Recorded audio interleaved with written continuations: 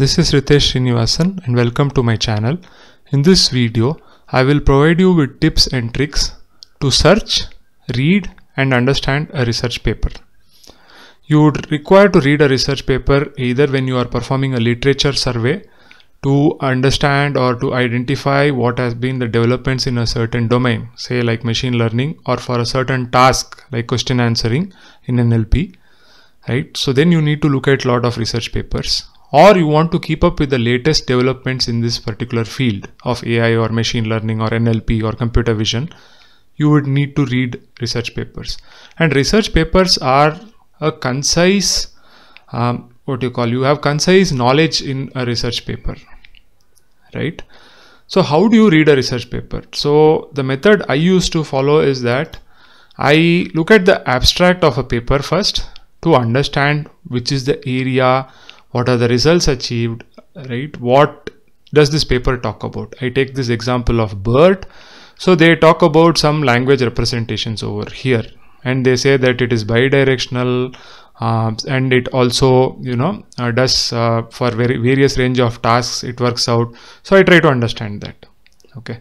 Then what I do in this first pass is that I actually look at the introduction and I try to identify what do I know and what I do not know over here. Like what are the terms which I have not understood, what are the concepts which I have not understood, and then I try to make a list of these concepts.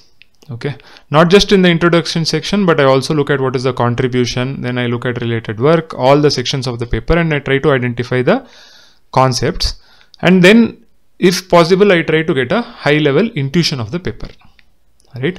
If not, I go back to understanding these different concepts. Okay, for example, in this case, what is the transformer model? So here there is a reference, right? So I search for that paper and then I try to look at that paper to understand what is a transformer model. Okay, because that is core to this paper, right? Then I try to understand like what are the new terms which I have mentioned over here, like masked language model, next sentence prediction task.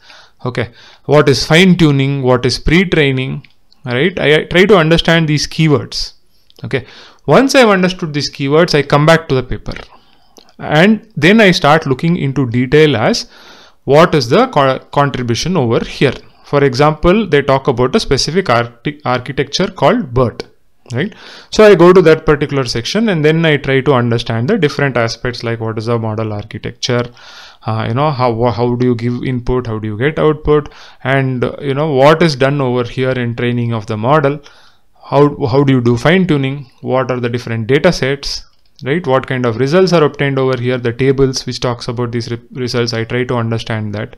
Okay, then I create an intuition and I note down an understanding of this particular paper.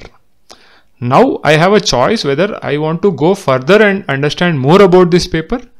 Okay, look at the conclusions, look at the appendices, or try to understand more, or this level of understanding is enough. If this level of understanding is not enough, then I try to actually go for further iterations of the paper. So sometimes some research papers are easily understood because it is well written. Some papers are complexly written, then it becomes really difficult to understand it and it will take more time. So it again depends on each individual how much time needs to be spent in reading and understanding a paper. So I was looking for is there a formal method or somebody has written something about this in a formal manner. Then I got to know about this article which typically tells the same process. The author over here talks about a 3-pass approach, right? A first pass approach, as I told about, trying to understand what is the category, context, correctness, contributions, clarity, right? It's like a skimming of the title, abstract and introduction. The second pass is looking at more detail, right? That's what is mentioned over here. And the third pass is like if you want to review the paper, if you want to implement the paper, that is what is written over here. Sometimes you might take more than 3 passes, less than 3 passes. It again depends on the individual. Okay, so I will put this link in the description of the video. You can also read through this paper to understand how to read and understand a research paper. Okay, now how about resources for research papers? So one of the resources is Google Scholar, okay, where you can put your keywords over here and based on the keywords you get good results. So the art over here is in getting keywords. For example, survey of transformers, if you put, transformers are present in other domains also, right? Your transformer, you have this in electric transformer, right? So you might get some other this thing, okay, stray load loss valuation. So you need to put the appropriate field. For example, natural language processing, right? It kind of gives you, so it says survey of transformers in natural language processing. Even then you see something like computational visual media coming up. A little bit of background is required for you to actually search and find out, what are good for. So here you get this literature review on bidirectional encoder representations from transformers. Okay, so in this way, this is a good tool. Another good tool is ARXIV, where you can go and search for your paper or area or domain, right? And papers with code. Okay, papers with code is very good because paperswithcode.com, everything is organized over here in terms of methods. Okay, so you have these various domains, and under each domain you can actually go and search for your particular area of interest, for example, or your requirement. For example, you want a history of convolution neural networks, probably you can come over here under computer vision and go under this convolution neural networks, and then you can see whether there is a survey paper, or you can go to Google Scholar and come back from the terms over there and search over here, and then try to understand these different papers. Okay, you can actually download these papers and understand. Here you also have browse state of the art, so where you can see again the same areas, and you can browse for these papers. Okay.